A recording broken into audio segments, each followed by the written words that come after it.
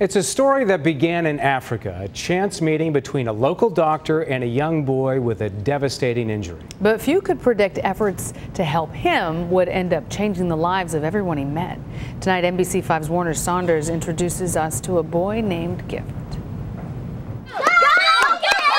He seems to be just a typical 10-year-old kid.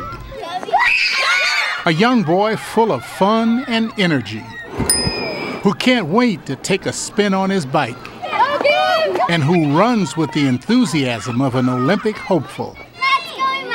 But Gift Benoit has already been on a long journey, one that began with a chance meeting with an Oak Park doctor half a world away. In November of 2005, my husband and I were invited to Africa. Physician Lisa Thornton was on a working vacation in Zambia, conducting makeshift health clinics, when she spotted a child in the crowd.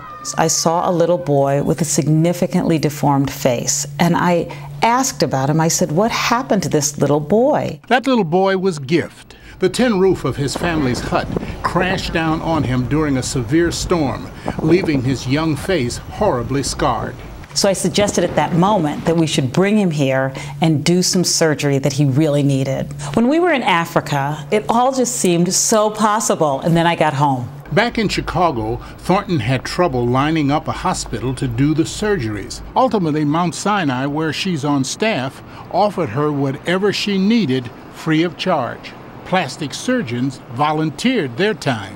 Once we got the hospital and the doctors on board, the next step was to get Gift here. Gift and his father arrived the summer of 2007, 2 years after his first meeting with Dr. Lisa Thornton. One of the Thorntons' gifts to Gift was to share their home for as long as it took to get the little boy healthy again. 4 intensive surgeries followed. It was a long-term process that required Gift to remain in the United States for a year. So the Thorntons thought it best to enroll him in school. He was very excited. School is very important to children in Africa. He started 3rd grade at Oak Park's Holmes Elementary School, knowing little or no English.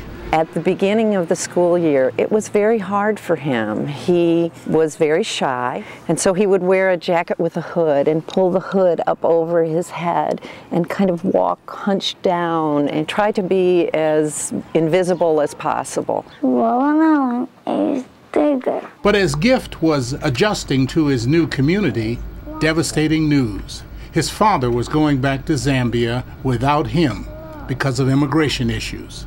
Gift would have to stay behind with the Thorntons to complete his medical care. The only day that I have seen Gift cry was the day that his father had to go back to Zambia.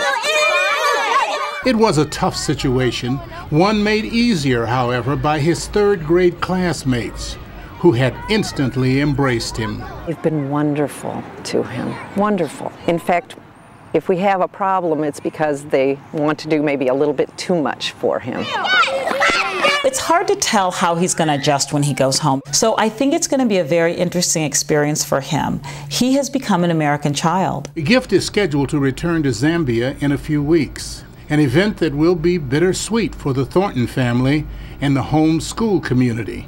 Gift has been a gift to us. It's really amazing. You think that you're doing something for someone else, and they end up touching your life in such an important way. Warner Saunders, NBC5 News. Once he returns home, Gift's only opportunity for an education is at a private boarding school in Zambia. Holmes Elementary School in Oak Park has started a fund to raise money for his tuition. For more information, you can go to our website, NBC5.com.